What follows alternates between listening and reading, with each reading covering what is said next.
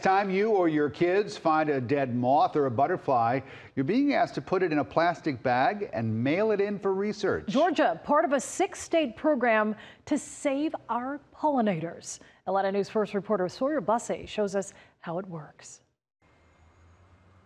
Those who walk through Oakland Cemetery can appreciate the beauty, but the crew tasked with curating and maintaining the gardens know these plants by heart. This is Solidago.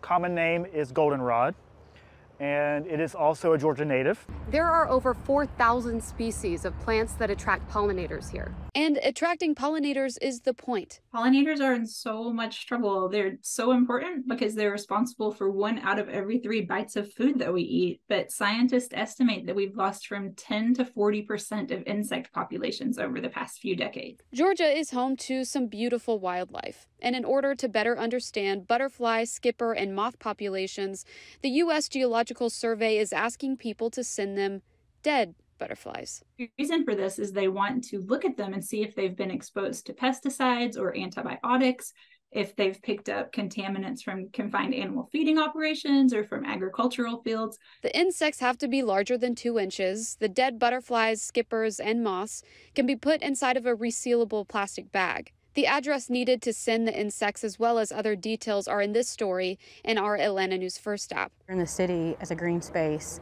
that we grow the plants to feed the pollinators because they're important to how we feed ourselves. Georgia is part of the migration pathway for monarchs. The pilot study also includes Alabama, Kansas, Nebraska, Oklahoma, and Texas.